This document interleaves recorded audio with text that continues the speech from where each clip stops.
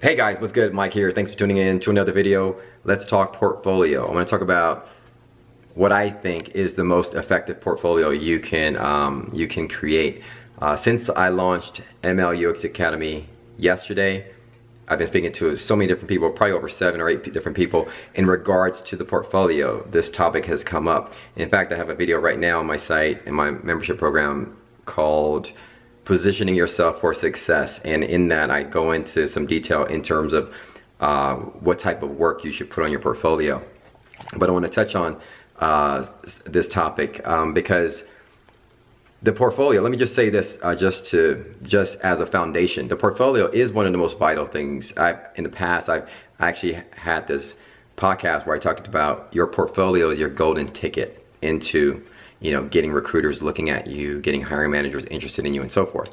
Now, that's the idea of the portfolio. The portfolio is basically just your body of work, okay? And so when we think of portfolio, we think of a page with screenshots of the type of product design, UI, UX design work that you can do, right? And that's essentially what a portfolio is.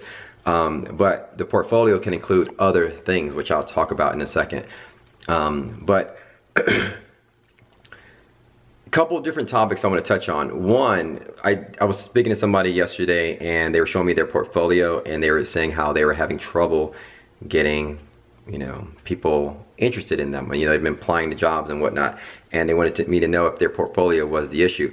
I looked at the portfolio, and the portfolio, the level of visual design skill, the level of UI design skill was there.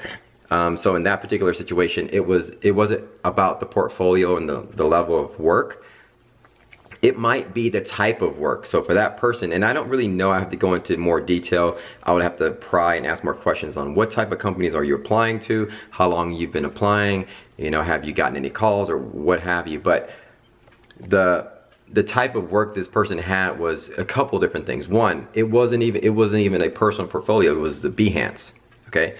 And on Behance, the body of work looked more like agency work. You had like long websites that looked kind of really nice and pretty, but in my opinion, these are like web designer type of stuff, right? Graphic designer type of work. And in that type of like long pages, like web design pages, this is more like agency work, and he had more agencies type stuff on there, like some graphics, some print stuff. And so if you're asking me, you're trying to get into a UI UX design position, then you could probably see that your portfolio or your work that you have on your portfolio isn't lined up with UI UX design position type work. Like if you're trying to get a job at working at some software company, software as a service, some SaaS company, then you definitely want to make sure that your work is in line with the type of companies that you want to go after. So if I want to get a job at like working for Google, why would I be displaying graphic design type stuff on my portfolio? So a recruiter at Google isn't interested in that per se for a product designer position. They want to see that if I can think through things, if I worked on similar type of software and stuff like that, right? And understand my thought process and building apps and so forth. And so that's the type of work that you want to do. So you got to pick and choose. Me personally, I don't go for agency work. That's just me. In my opinion, agencies, they don't pay as well and they work you hard. The upside is you have this amazing portfolio. You can show off Sony and Disney and Nike and all that stuff. But at the end of the day, they lose one client, they're gonna lay you off.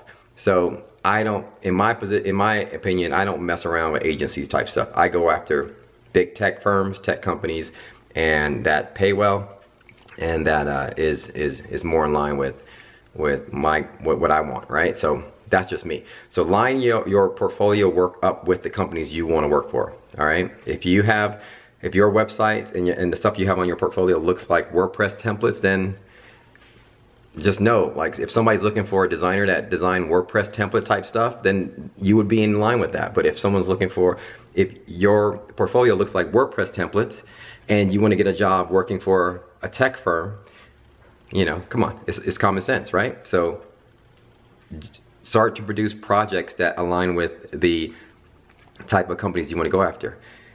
Lastly, somebody shot me an email yesterday, good question. Said, Mike, why doesn't your portfolio, the projects on your site, have like descriptions, you know, like a case study? Very good question. There's a lot of variables that play in this. So twofold. Number one, there are best practices for a portfolio. So if you display if you display your body of work and you display it in the form of a case study, and I've never met you, I don't know who you are, I don't know your thought process, and you display, I see a nice images and your thought process, and it is displayed in a case study. It has more descriptions of the problem and things you're solved and all that stuff. That goes well for you, right? That's obviously the best, that's the best case for a portfolio. But take myself, for example, or somebody in my position, somebody that actually has a job, right? That's working for some tech company. That person obviously has a work history, right? That if I'm a recruiter, I'm looking at that person. They have a work history. I know, oh, they worked for Facebook, they worked for LinkedIn, they worked for, you know, Yahoo, they worked for Google, right? So I kind of already assume that what this person might be capable of. So when I go to that person's portfolio, I'm not looking for a full-on case study, right?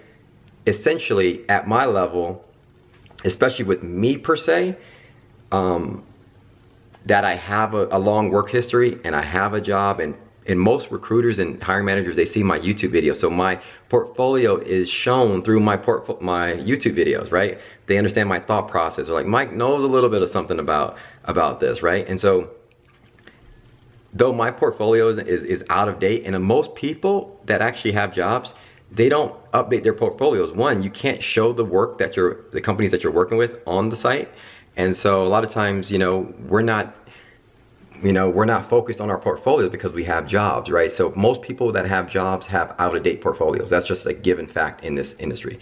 But if you're in the market, guaranteed, if I was in need of a job right now and I was like, you know what, I'm about to get serious, I'm about to start looking for another company to work for, guaranteed, the type of work or type of portfolio that I would put out quality, you know, application design work, and I would probably do a video like this, explaining the thought process behind each and every video, having like some like visuals display over the video, right, as I speak about it, right?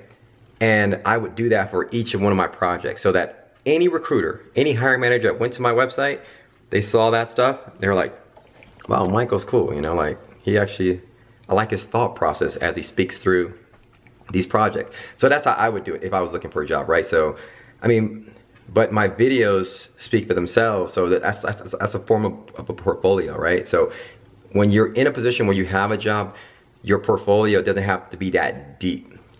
And also, when you get hired at a tech firm like Facebook or Google or whatnot, what they'll do is they'll reach out to me, and when they interview me, they'll give me a project so that I'll go into their company, I'll work on this project, or I'll work on the project at home. They'll bring me in and have me explain my thought process throughout that project, if that makes any sense. So there's other ways that, you know, they're not gonna hire me without me sharing my thought process on how I do work and things like that, how I think through problems and stuff like that. So in a nutshell, my portfolio, me personally, isn't set up the way what I would say you should have your portfolio set up.